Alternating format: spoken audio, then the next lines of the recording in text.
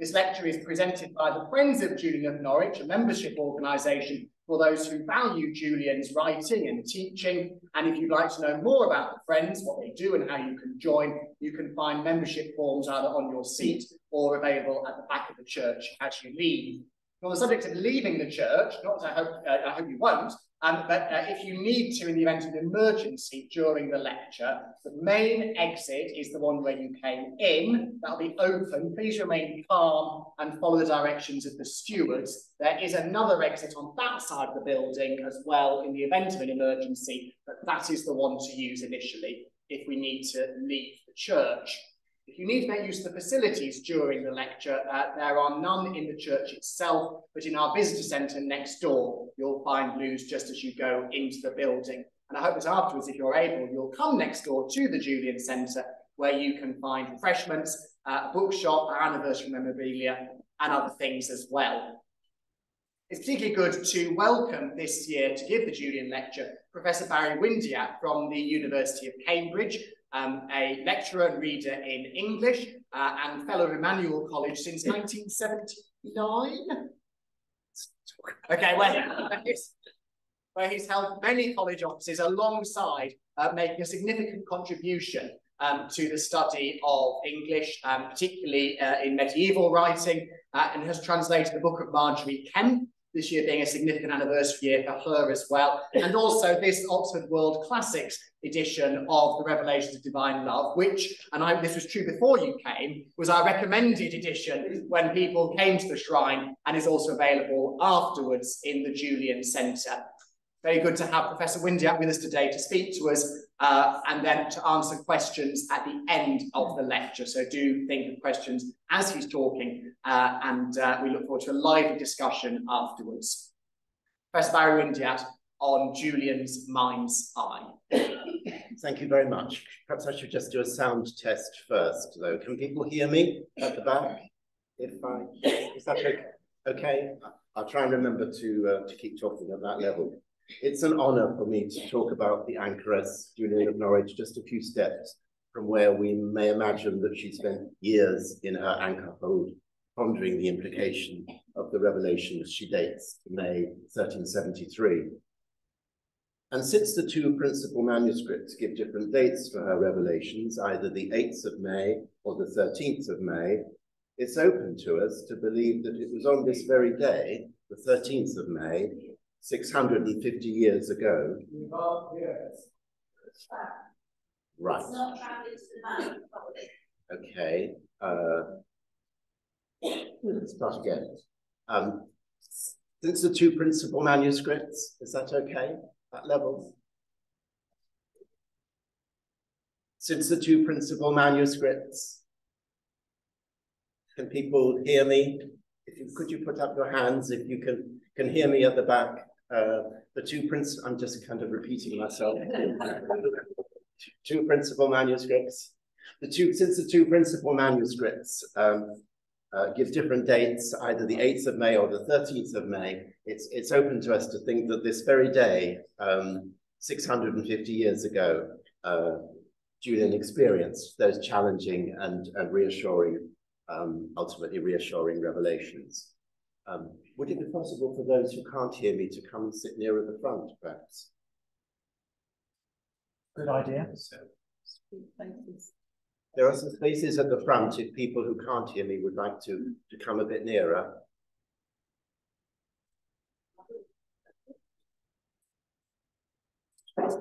Yes. Thank you very much. Thank you. Thank you. Thank you. And there's always a tendency for people in my position to sort of start talking more softly as they go along, spirit ebbs, and so I may start to talk more softly, so please do remind me if I become inaudible.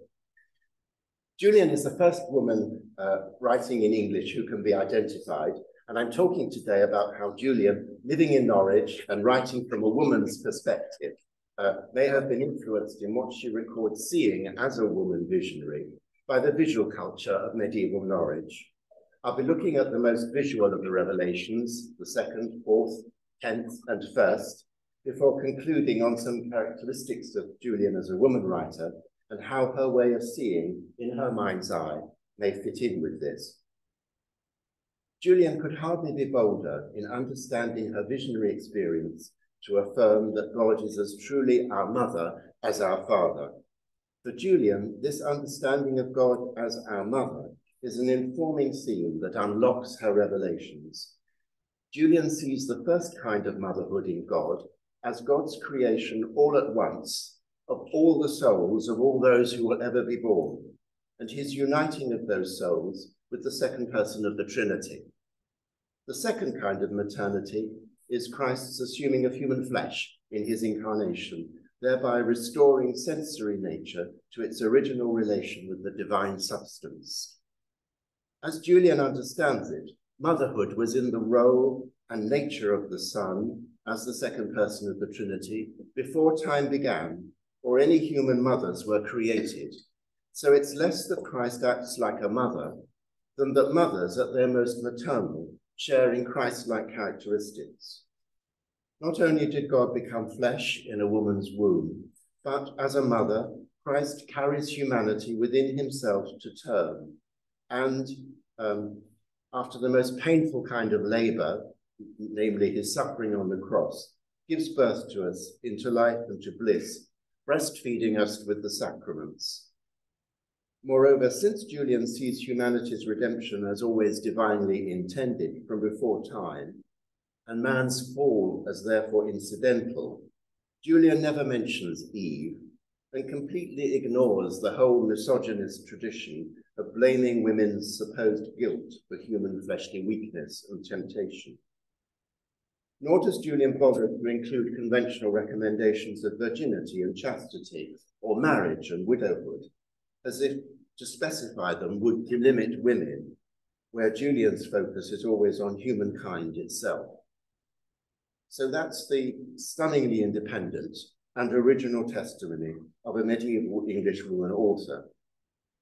But here too is a woman who experienced visions and lived at the heart of a vibrant centre of artistic creativity in late medieval Norwich. The sophistication of the arts in Julian's Norwich is summed up in the dispenser retable made during Julian's lifetime and now in the cathedral. Those slender, edgy figures have overlarge and pensive eyes that imply a great deal of gazing and thinking. Next. But there are two humbler panels now in Cambridge of much the same date that are also illuminating. Here, Christ carrying the cross, and other things, and Christ before Herod. They were found in the Edwardian period when an old house in Norwich was demolished. The top of Christ's head, bottom left, where the panel has been broken off, shows that these two panels are part of a larger composition in which the figure of Christ appeared repeatedly in the same plane. And this puts me in mind of Julian's short text with its continuous montage of visions which have not yet been separated out from each other and demarcated. Might what Julian records seeing in her revelations have been shaped and even prompted by what she may have seen around her in the visual culture of her time? No one is talking about direct influence from surviving artworks, not least because many potentially relevant artifacts postdate Julian's lifetime. But we're talking about more subliminal convergences in artistic conventions and associations with traditional iconography, which would still apply in works later than Julian's lifetime. In her short text, Julian affirms her faith in the likeness achieved in the painting of crucifixes as far as human imagination may attain. But in practice, Julian evidently longed to see more, and her revelations begin when she sees the painted artifact of a crucifix begin to bleed. As such, Julian's visions can have for us a kind of filmic quality because they are dynamic in focusing on movement and process and change. They can be photographic in their startling close-ups with sharply delineated edges. And beyond this, Julian's method for meditating on what she has seen works through detailed scrutiny and analysis of images, sometimes a kind of art criticism. For Julian, paintings now move and stream with flows of blood in a way that is perhaps alert to the experiences of women. Early on in her revelations, longing for more certainty, Julian aims to authenticate her revelation by explicitly aligning her vision with a celebrated artifact. Julian's second revelation, you remember, perplexes her, and she doubts if it can actually be a revelation. She sees the two halves of Christ's face alternatingly covered with dried blood. This discolored, darkened face makes her think of the relic of St. Veronica's veil in Rome. This is the image of his face that Christ left imprinted on the veil with which Veronica wiped his face on the way to Calvary. So Julian equates her revelation with this miraculous likeness of Christ's face uniquely vouchsafed to a woman. And Julian implicitly lays claim to some of its authority for herself. Julian has evidently heard how the relic in Rome can fluctuate bafflingly in appearance, not unlike her own vision. Julian could well have observed this variation in contemporary replicas of the Veronica. Here is one showing Christ's face as beautiful, and here is one which reflects back to us our human blackening by sin, very heavily restored, of course, but one can get the idea of what the image once was on the screen at North Green. If Julian comes to authorize her vision of Christ's face by thinking of it in parallel with St. Veronica's miraculous image, Julian may therefore implicitly identify herself with Veronica. And Veronica, in turn, in the Middle Ages, was commonly identified with the Hemorrhissa in the Gospels, the woman suffering with a 12-year issue of blood, and hence regarded as unclean, whose issue of blood Christ heals because she believes she need only touch his garment to be cured. Julian later alludes to this miracle when she writes, "Touch we him, and we shall be made clean," suggesting how much she identifies with this hemorrhaging and suffering woman. And she does so in the 77th chapter, where she also exclaims, "This place is prison," which has been read as an autobiographical frustration about her own enclosed life as an anchoress, although it may, of course, refer simply to all earthly life.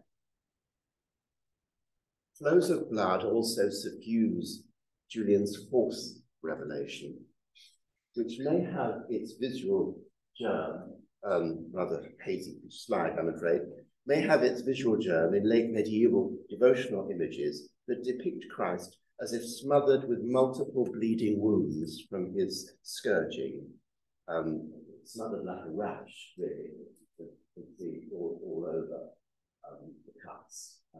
Incidentally, the gentleman, the Christ, to our right of Christ, is wearing a very smart and fashionable hat, which would have been all the rage in 1405. Up there in little pointy beard, apparently, was how everybody had their beards in 1405. They were in hipster mode. Julian's vision, of course, takes such images much further, seeing the saving blood streaming through the firmament of earth, heaven, and hell. Another one too. But you can see, I just wanted to show you again this is from glass, but as you can see, the wounds carry on all over his body, like a rash, as it said, like measles, covering the body. In Julian's revelation, though, it's the blood rather than the person who harrows hell, cleanses earth of sin, and ascends into heaven. It's an astonishing vision of the power of Christ's saving blood. But when the blood reaches the point where it should have overflowed, it vanishes. It's as if the observed vision has a distinct edge, like a picture frame, or nowadays a screen. While Julian contemplates this, it occurs to her that if it weren't confined to a vision, the sheer volume of blood would have so saturated her sickbed that it would have flooded and overflowed. So the cosmic vision of blood's transformative power goes along with the woman's visionary nightmare panic about what would happen if there was some kind of an unstaunchable bleeding beyond her control, presumably because if you were an anchoress, issue of blood and heavily blooded bedclothes might represent an embarrassment, even a humiliation to be dealt with. It's noticeable that in some of Julian's other passion revelations, that she later decodes their details as revealing how Christ is our mother. Julian's 8th revelation is a forensic close-up of the dehydrating of Christ's body during the crucifixion.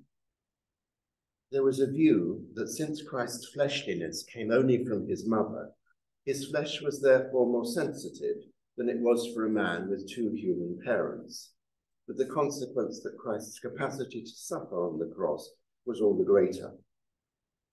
Julian's focus on the drying and dying body is responding to Christ's words from the cross, "I thirst," which Julian later comes to understand as a spiritual thirst or love longing in Christ as our mother to give birth to us all into salvation.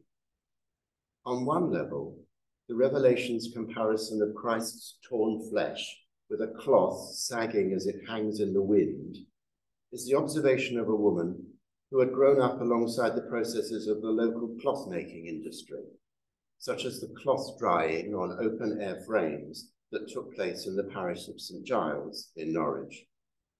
But later in her text, Julian re-envisions all this photographically detailed physicality of Christ's dying flesh in terms of Christ's childbearing maternal role, for his ghostly thirst will never let him stop till all his beloved children are born and brought forth. In this rather blurry slide, Mary is gazing intently at Christ's wound in his side, which is just in front of her eyes. And Julian's 10th revelation of the wound in Christ's side may also develop a cue from medieval visual culture, which it interprets as a manifestation of Christ's motherhood. This revelation begins with how our Lord looked into his side and beheld, and by this gaze, he leads Julian's understanding through his side wound to within his side. This Christ, who has the opportunity to look into his own side, can only be the dead and resurrected Christ of the familiar medieval image of the Man of Sorrows, where Christ, depicted with his wounded side and hands, stands in his tomb chest, surrounded by items associated with his passion. This is a very humble example from a very workaday, humble book of hours. The Man of Sorrows image is a kind of visual epitome of the Passion, the devout contemplation, independent of the scriptural narrative. And it's tempting to see this as lying behind Julian's revelation of Christ's gaze into his side, especially as in some Man of Sorrows images, here in a woodcut, Christ, by gazing down to his side wound, seems to guide the looking of the observer, just as Julian describes Christ doing at the start of her 10th revelation. The other visual motif behind this revelation may well be the stylized depiction of the wound in Christ's side, often pictured in close-up, along with the wounded hands and feet as the focus here in the middle, bottom, the devotional contemplation among the instruments of the Passion, another form of epitome for meditating on devoutly. This is the De Boon Psalter, which was possibly produced for the wealthy De Boon family at their seat in Essex, so on the margins of what we now think of as East Anglia. In Julian's revelation, she sees Christ reveal inside his side wound a fair, delectable place, which is so mysteriously expansive as to be large enough for all mankind that shall be saved to rest in peace and love.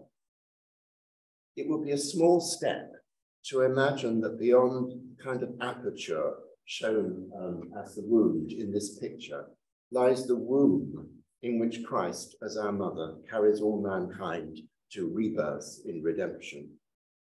And since Julian is also mindful of the blood and water streaming from Christ's side, this mysterious inward space sits very much adjacent to bleeding and bodiliness. Meditating on her vision of penetrating Christ's side wound, Julian moves from a human mother's breastfeeding her child to how we may be led into Christ's breast through his side wound to experience a mystical illumination. She writes, "The mother can lay the child tenderly to her breast, but our tender mother, Jesus, he can lead us intimately into his blessed breast through his sweet open side and reveal within part of the Godhead." Julian's first revelation is rather special in bringing together a cluster of striking visual insights. The blood streaming over Christ's brow like rain pouring over a house eaves in a shower, or the little thing in the palm of her hand, which Julian understands to be all that is made, or Julian's understanding that we are as if enwrapped and enfolded in God. First, there is a vision of blood trickling down from the crown of thorns. And this is one of the Fitzwilliam panels that I started with, which gives a vivid sense of pictures of Christ's head bleeding profusely that Julian might have known. It's streaming down and seen even over his neck there. And it's very possible, isn't it, when Julian imagines not only the crown of thorns, but she thinks that there's a sort of additional crown of his skin torn off and all over the crown of thorns. And if it has a crown of thorns as vicious as that one, it's easy to imagine, imagining that second garland of dried skin as well. But the vision of the trickling blood in the first revelation leads on almost immediately into a revelation of the Trinity, which seems to make the same close connection as in the familiar iconography of the throne of grace, where God the Father holds the cross with the crucified figure of the second person of the Trinity. Here's an example from the 15th century antiphona made in Norfolk and now at the church at Ramworth. My point is that the connection between the Passion and the Trinity in Julian is so closely and nearly made within Julian's visionary thinking that possibly it was structured and underlaid by a familiarity with this kind of Trinitarian imagery, where the Trinity and the crucifix, that's the leading side, are shown so closely together. But as with any of these possible connections with the contemporary arts, the vision of the little thing in the palm of Julian's hand represents a bold transformation of whatever stimulus visual culture provides. Julian might see any number of throned figures of the deity holding in his hand the orb of the created world. Not a very good slide. That's a box in the cathedral, and at the top here is the figure of Christ sitting in judgment and holding a large orb in his hand. But what Julian has seen is that all that is made is in her own hand, which is, of course, infinitely more astounding and arresting, even if at some level it may be remembering and flipping round images of God holding the world in his hand. There may also be a distinctly female context for the language in which Julian attempts to give readers some measure of her insights. When Julian declares that this little thing she has shown in her hand is the quantity of a hazelnut, she's using the language of medieval English cookbooks. For the size of a hazelnut was a common measure of the quantities to be used in English recipes. Take such and such to the size of a hazelnut. Or again, when Julian sees in her revelation how the great drops of blood fell down from under the crown of thorns like pellets in their roundness, pellets, the word we still have, Julian is also using a term, pellets, that is found in medieval recipes. So here, as a measure, so here a woman author draws on the everyday measures of a medieval housewife's domestic experience in the kitchen to communicate something of immeasurable visionary insight. This first revelation also initiates a continuous awareness throughout Julian's text of welling blood and of visions of enclosing and being enclosed that implicitly reference Christ bearing humankind within him like a mother. The idea of enclosing, of a kind of mutual indwelling, stands, you remember, at the beginning and the end of Julian's revelatory experience in her first and 16th revelations. In the first revelation, Julian understands that God enwraps us so that we are as if enclosed within him. And this is a revelation of his holiness with us, the favor of his intimacy. In a highly unusual image, again in the Ramworth Antiphona, we see a very comparable picture of the protective mantle of God. Here is the familiar depiction of God, the Father, holding the crucifix, but enwrapped and enfolded beneath God's ermine-lined mantle are sheltered a large number of the same. This is thought to be the only medieval English illustration of this subject of God's protective mantle, surviving from Norwich. Plenty of images of Mary protecting people under her mantle, but the image of God the Father doing this, which one could say Julian has in mind, is much more unusual. And in the climactic 16th revelation, which Julian views as the fulfillment of the rest, Julian sees Christ seated in majesty in the city of the human soul, and thus enclosed within us.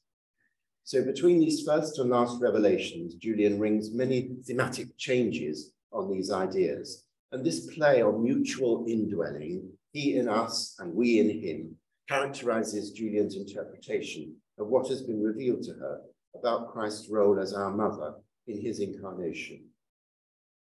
The most significant woman's body is Mary's. The most meaningful enclosure is the Virgin's womb. And this is made extraordinarily visible by such contemporary artworks as what are now called Vierges Ouvrantes, opening Madonnas. These are devotional images of Mary, where her belly is hinged to open like a cupboard, displaying the Trinity seated inside her. Perhaps not surprisingly in view of the Reformation, no known English examples survive. But there are accounts of some in English churches. There's a long, loving account of a very splendid one in Durham Cathedral. As Julian sees it, Mary is also our mother, in whom we are all enclosed and all born of Mary in Christ's birth. Perhaps such very material emblems of how the material may enclose the immaterial could have informed Julian's explorations of indwelling. In an extraordinary passage, I put here, Julian describes how Christ, enclosed in Mary's womb, took upon him our sensory soul, but then, in taking it on, having enclosed us all in himself, he united our sensory soul with our substance. So, himself enclosed in Mary's womb, Christ then encloses us in himself to effect the reunion of our soul's two parts. Indeed, by cross-referencing her 16th revelation, Julian even equates sensoriness with the city of God and sees Jesus enclosed in our sensory being, just as our substance is enclosed in Christ's soul that sits within the Godhead. Julian's dazzling play on mutual indwelling characterizes her interpretation of what has been revealed to her about Christ's role as our mother in his incarnation, which is to reunite our substance and our sensory nature. Citing both her first and 16th revelations in support, Julian sees Christ as our mother in a kind of perpetual childbirth, in which his eternally giving birth to us will never alter our enclosure within him. Quote, "And our Saviour is our true mother, in whom we are endlessly born and never shall come out of him." Moreover, Julian understands that at the end of time, there will be a kind of spiritual returning to the womb, whereby all his blessed children who are come out of him by nature shall be brought into him again by grace. Julian simply ignores the Genesis narrative of a man tempted by a woman who is subsequently scapegoated. For since Julian understands the Trinity as always intending to redeem humankind through the motherhood of the second person, Adam's fall was incidental, not causative. Nor does Julian mention God's punishment of Eve with the pain of childbirth. In place of this pointedly absent Eve, the focus is on Mary's womb as the enclosure within a woman's body where the future of mankind is resolved.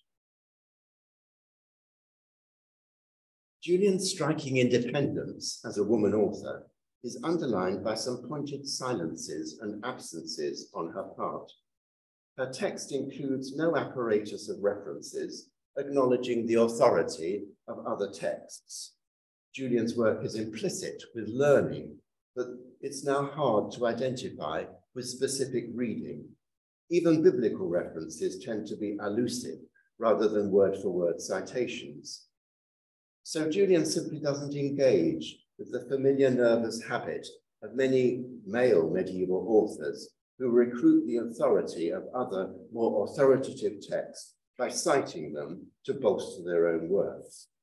For Julian, authority lies in the images and locutions of her revelations, and as a woman author, she is her own authority through authorization from the revelatory experience vouchsafed to her. Ignoring male clerical authorities, Julian instead substitutes a reference system whereby what she records herself seeing, hearing, and understanding becomes self-authorizing through a system of cross-references that crisscross her text. Julian's method enables the evidence of one revelation to become a contributory part of Julian's interpretation of another, so that authority is constructed through an overarching system of interconnecting references that work to strengthen each part and the whole. They thereby reveal Julian's determination to shape her self-authorization, not by reference to male authority, but in effect by citing herself. This self-referencing system could be seen to go back to how Julian develops the authority deriving from her original experiences described in the short text by constructing a commentary on it in her long text through this apparatus of interlinking cross-references, so that textual format here becomes the outward expression of a remarkable woman's autonomy. That same autonomy also lies behind how the text presents an implicitly autobiographical archive. It records Julian's various crises of confidence in her revelations, but these have evidently been resolved through her own meditation, with never a mention of any clerical advisor's input. I wonder if a similar sense of autonomy operates with the dynamic between some of Julian's more visual revelations and their context in contemporary visual culture. Marjorie Kemp describes the effect on her of seeing a Pietà in a church. But any influence from visual culture on Julian has been buried more deeply, along with Julian's debts to her readings. The 15th revelation is exceptional in suggesting a kind of direct transference from a picture. When Julian describes seeing in her revelation a soul leaving a corpse in the form of a little child, she might be describing a painting she had seen, since this is conventional iconography for representing the departure of the soul from the body. So here in this section, you can see the good seed on the left, his soul is being received by angels, and it's quite a shiny white little baby. Whereas unfortunately the bad thief's soul is rather more dusty coloured, and it's been taken away by a scaly winged devil. Julian describes the child in her picture. It's like a dab of white paint. She describes it as whiter than a lily. And indeed, the souls of the virtuous are often, as I say, depicted as paler than the more discoloured souls of sinners. Whereas at the close of her chapter about the Lord and servant, Julian appears much more uncomfortable with visualization. First, she comments, "Now the Son does not stand before the Father on the left side like a labourer, but he sits at his Father's right hand in endless rest and peace." Yet no sooner than she has presented such a visualizable account of the Trinity, Julian moves in the very next sentence to deny any literal and anthropomorphic understanding of such imagery of sitting. But this does not mean, she says, this does not mean that the Son sits on the Father's right hand, side by side, as one man sits by another in this life. For as I see it, there is no such sitting in the Trinity. Even so, Julian can hardly have been unaware that in contemporary iconography, like the wonderful Ormsby Psalter, which once was in Norwich Cathedral, it was commonplace to represent the Trinity as identical figures, often seated side by side, as here. Indeed, Julian's denial could almost have in mind the many such depictions of the Trinity, and to be describing them in order to move away from them. It would seem that, yet again, Julian here avails herself of such visual conventions in order to represent the triumph of the Son as an enthronement at the end of the Lord and Servant chapter, but then carefully distances herself from any misleading literalism in such traditions of depiction. Julian's recourse to the parallels with the Veronica relic show how she thinks through for herself the implications of what she's been shown.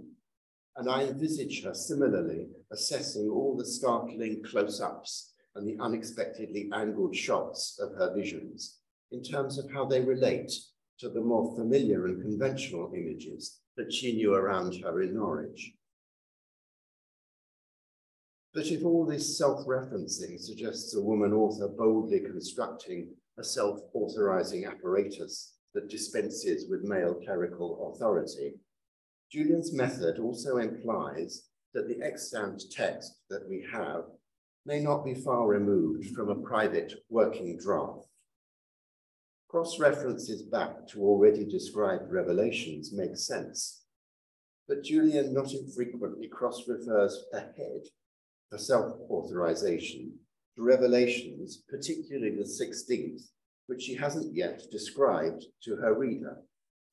All this may suggest that at the time of composing the long text as we have it, guiding a readership came second to working through the text for her own understanding. This text, I think, is still being thought through, and for Julian is her means of thinking through. It's as if the most current state of Julian's text is for her more of a map or a screen than a linear narrative. And she moves around it in her mind with a cursor. It's as much spatial and diagrammatic as linear and chronological, which continues to make it exhilarating and inspirational to read, but by the same token, not always the easiest text to read. In closing her book, as you remember, Julian declares this book is begun, but it is not yet performed, i.e. completed.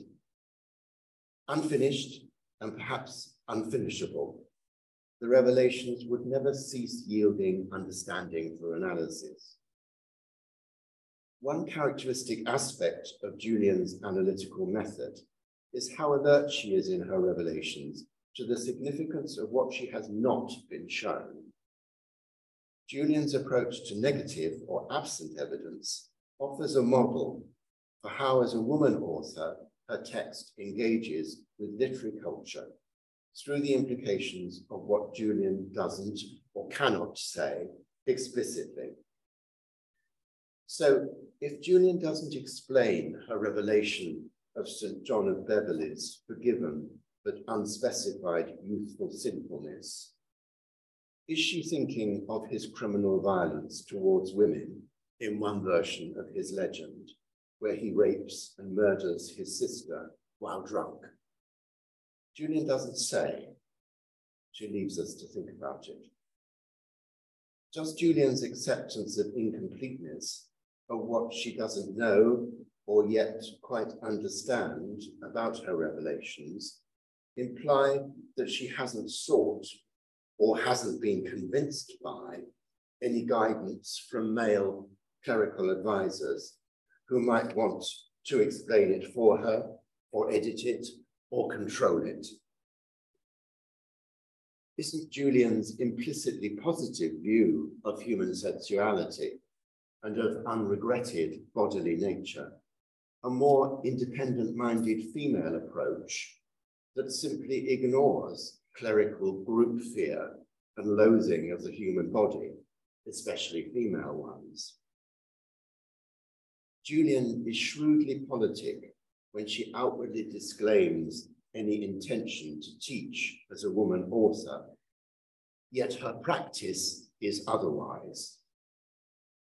Julian's parallels between Christ as our teacher and every mother's teaching role in forming her child morally by correction and by upbringing, quietly but subversively claims back for the woman author the equality that I think Julian's understanding of Christ as our mother throughout her revelations so triumphantly affirms.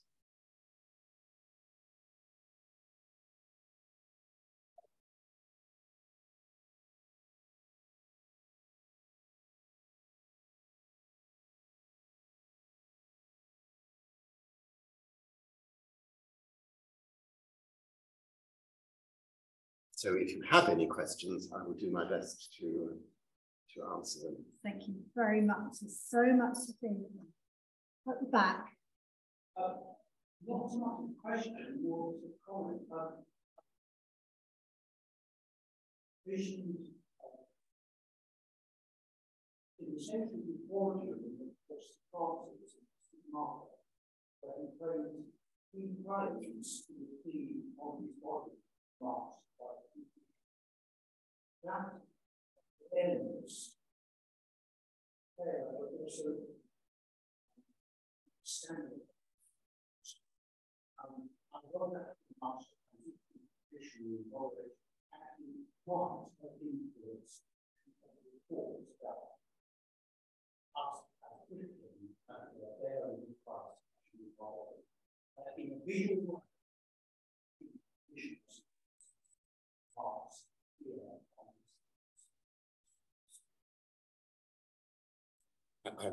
I'm sure you're right, and you get much more sense from Kemp, don't you, of because of course she's describing her life and her circumstances, much more sense of how the friars supported her life.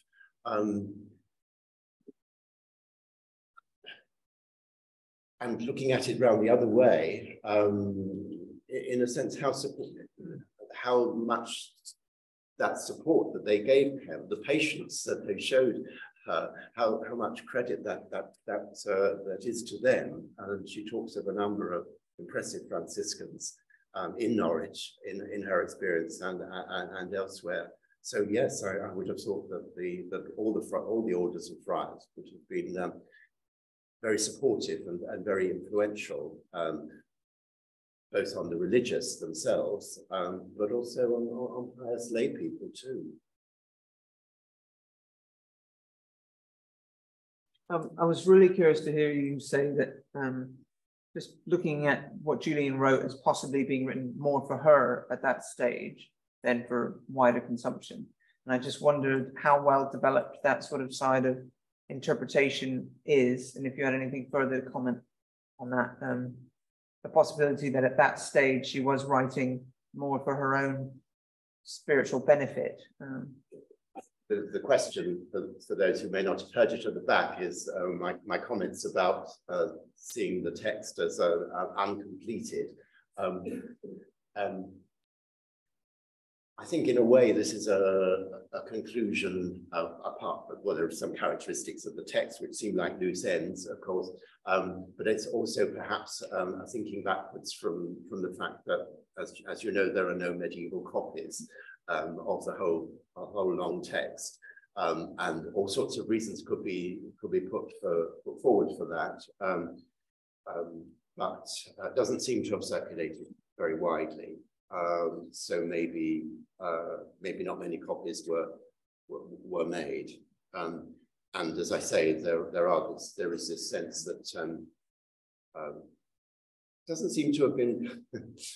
In some respects, it's not very thoughtful about the reader. It doesn't seem to be primarily presenting it in terms of it's not user friendly. In that sense, really, that was really what I was thinking of.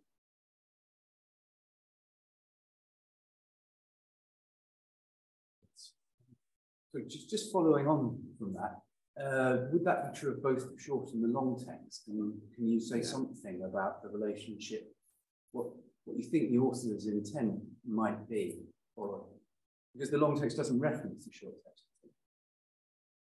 Reference it? No.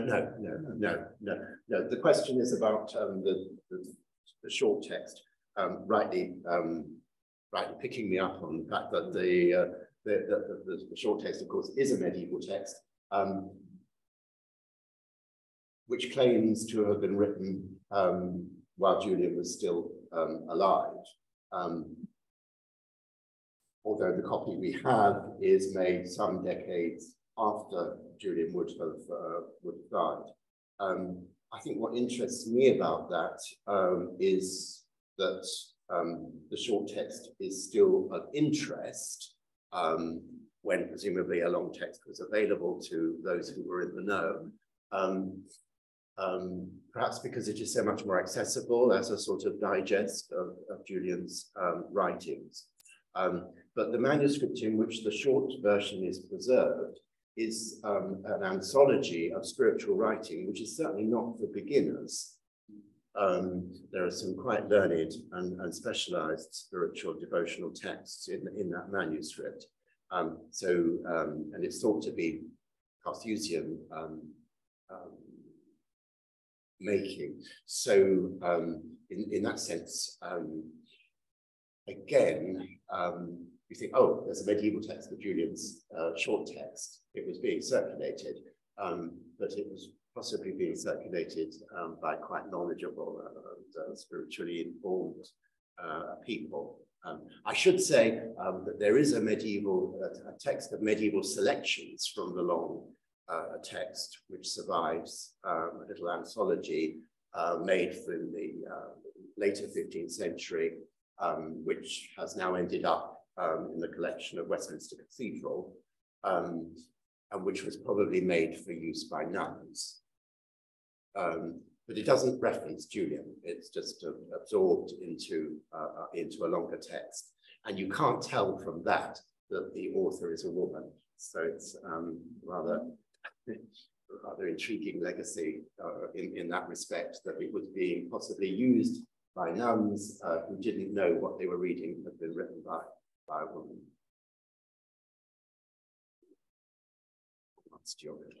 Barry, you mentioned John of Beverley, and I just didn't understand the reference. Could you repeat it for those who know less about the text? Yes, Julian refers to John of Beverley in chapter 38, is it, with a number of other saints, and says that God gave her an awareness of these saints, including John of Beverley, who is an Anglo-Saxon saint, a northern, obviously, as the name implies, a northern saint, and so what is he doing in Norwich, as it were, in Julian's mind? And it's a bit of a mystery because the life of the Anglo-Saxon saint doesn't give any reason why he should be an example of God's forgiveness or of God's favour, particularly. But there are some European versions of John of Beverley's legend where he has this rather regrettable history of violence against women. So you think, so I'm intrigued. Did Julian know that? She may not have known the continental versions, of course, but it's intriguing that she includes him and says so little about him. Thank you. Oh, question from the gallery. Hello. First, thank you very much for your lecture. You spoke about the self-referencing way that Julian authenticates or validates what she's seen and constructs her own interlinear structure to solidify her autonomy. For those within the 21st century, in kind of terms of personal ethics or psychology, there are some fairly self-evident problems with exclusive self-referential validation. And one of the things that we experience here is people needing healing from time when the autonomy of others, as far as self-referential, has then impinged on them. But for the medieval mind, do you think Julian could actually conceive of herself in that exclusively individualistic way that we might now take for granted when she refers just back to herself? And if she could, what does she offer us as a way out of the problem of self-reference as a means of authentication?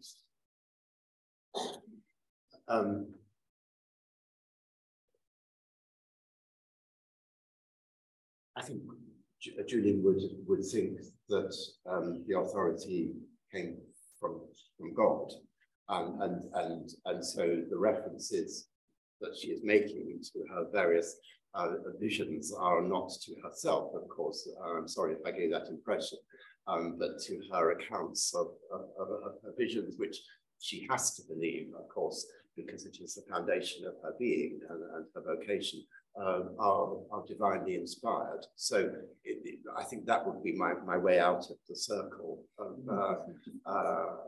sort of potentially arid sounding chamber of self-reference. When I meant self-reference, I meant references to her own discussions of the various revelations within the work. Does that? Yeah, it does. I think what struck me was the sense that it was, well, God told me to do X and not have, or God has shown me Y, but or Z. But unless you have some kind of external reference to bear on that, we should talk about themes, for instance.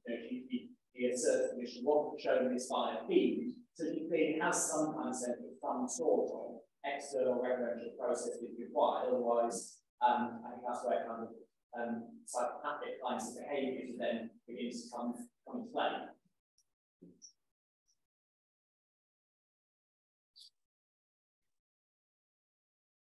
It was really fascinating to see all the visual culture that you were suggesting that Julian was exposed to. And I guess I've got two questions.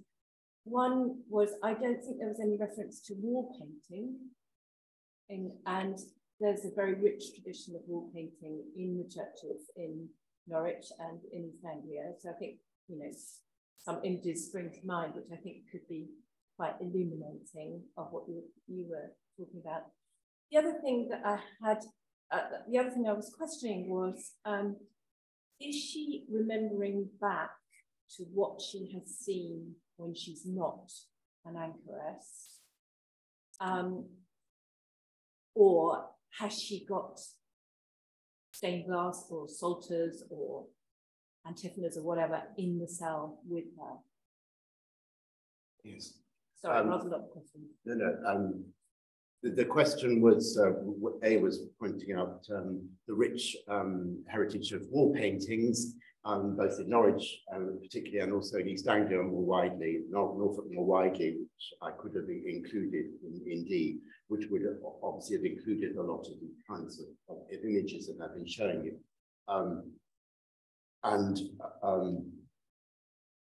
The second part of the question was Julian remembering these things from before she was enclosed, or how much would she have in her cell?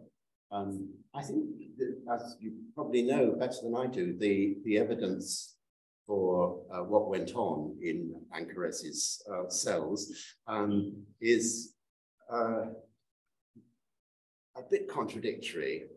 We like to think, I suppose, of somebody in some whitewashed space with perhaps a bare, simple crucifix and no more. But some of the accounts of anchor holes seem to make them sound like small flats with gardens and maids. Pardon? And maids. Well, and staff, yes. Where can I move into that? So who knows what, you know, in some of these cases, one can imagine that yes, there might have been books and resources. And Norwich seems to have been such an extraordinarily vibrant and thriving place with such a rich devotional culture that I wonder whether Julian's cell was really as bare as some modern accounts of them make it sound. So I don't know. Exposed to a lot of this stuff in churches. Yes. You still say yes. Yes, indeed. Yes.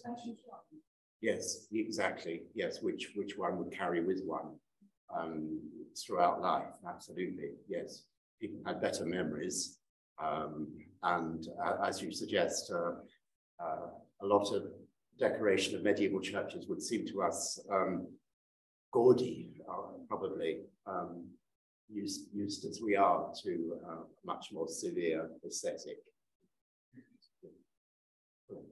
Yeah, we remember that the physical process of Carol inside the room. So into the community around there. I can't help thinking that the community would be book to the anchor hole, but they would share stories. Let's read this in subjects. Yes. I think you get this from Kent, don't you, too? Also, a sense of a culture of pious conversation and of exchange, and of course of support, mutual support, and illumination. Yes, and astonishing memories. Kemp's advisor, Alan of Lynn, had indexed the visions of St. Bridget of Sweden. Now, you know, even to have read part of the visions of St. Bridget of Sweden is quite challenging. To have indexed them, I'm really impressed by that.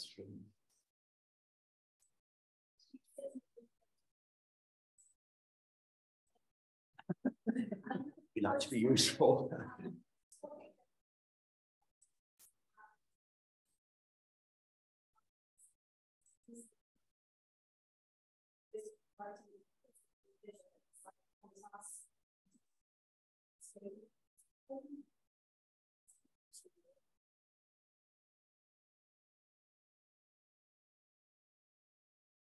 Yes, probably no one here has had the experience of picking up the Revelations of Julian on a station bookstall or something and not really knowing anything, and just reading it and not knowing anything about the background.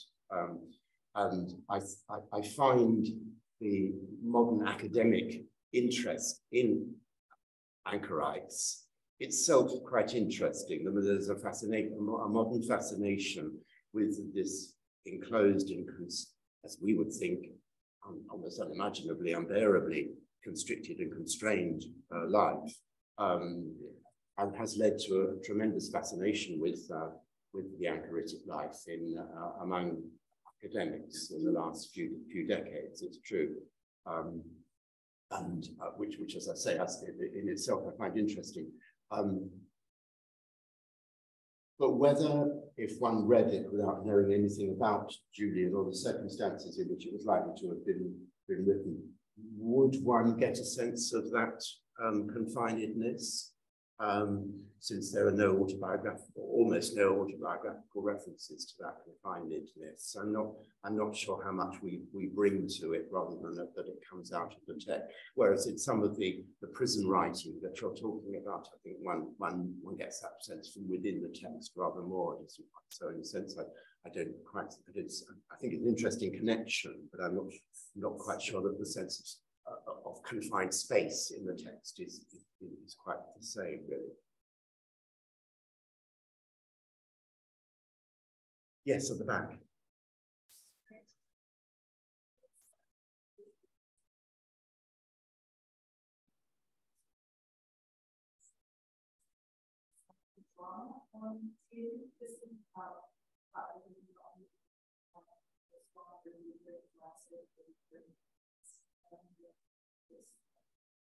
Yes.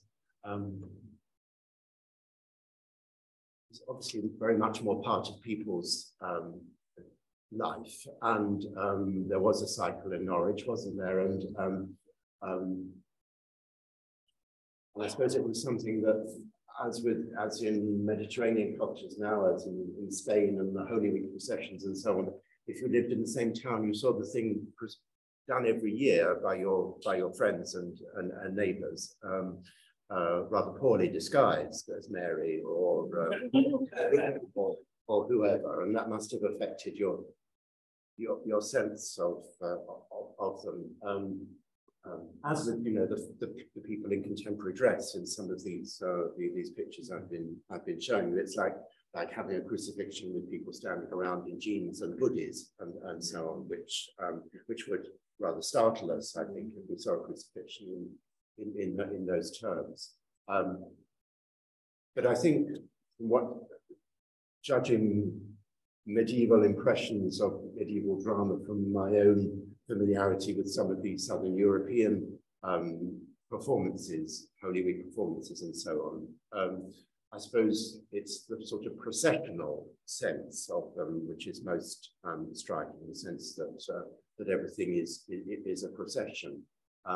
And Julian doesn't really fit very well into that, because her, you know, so much of the Holy Week story, or the Christian Christ's life story, she doesn't bother with. She doesn't tell you.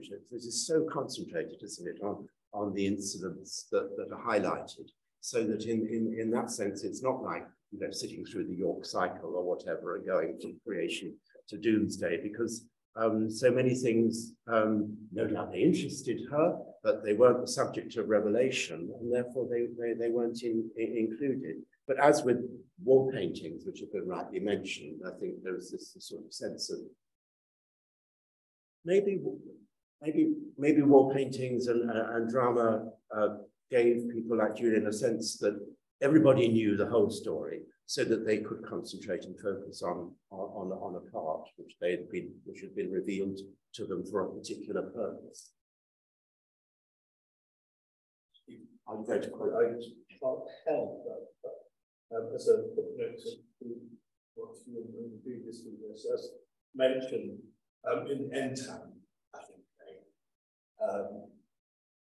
I've written here, no less character than Pilate, you remember this, assures his wife after her being, and all shall be well, as ye shall see. That's Pilate's words to his wife on the shadows. Terrible view that he should say, or right, what's hurting, all shall be well. Just couldn't help but sharing that. No, it's very very good to be reminded of that in the mystery plays, which are now kind of thought to have been performed on the Norfolk-Suffolk border, I think, in a kind of processional way. And again, I think the history in the later 20th century and 21st century of the phrase "all shall be well" and the uses that have been made of it are again quite culturally interesting about us as well. So do we know whether Entar is before or after Julian? After. After, I think. I hope to see you.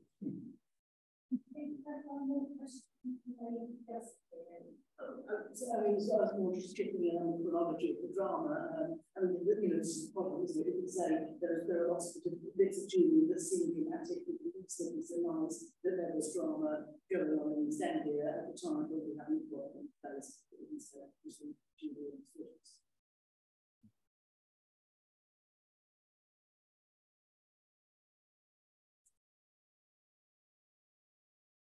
All should be well.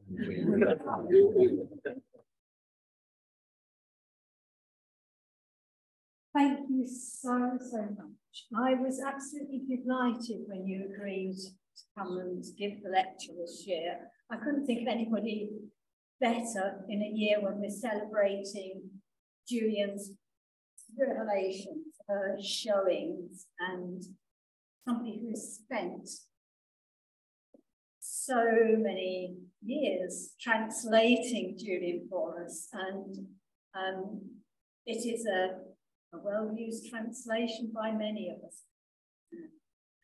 It's been wonderful to be just kind of swept up and dropped into Julian's world and immersed in her words this morning.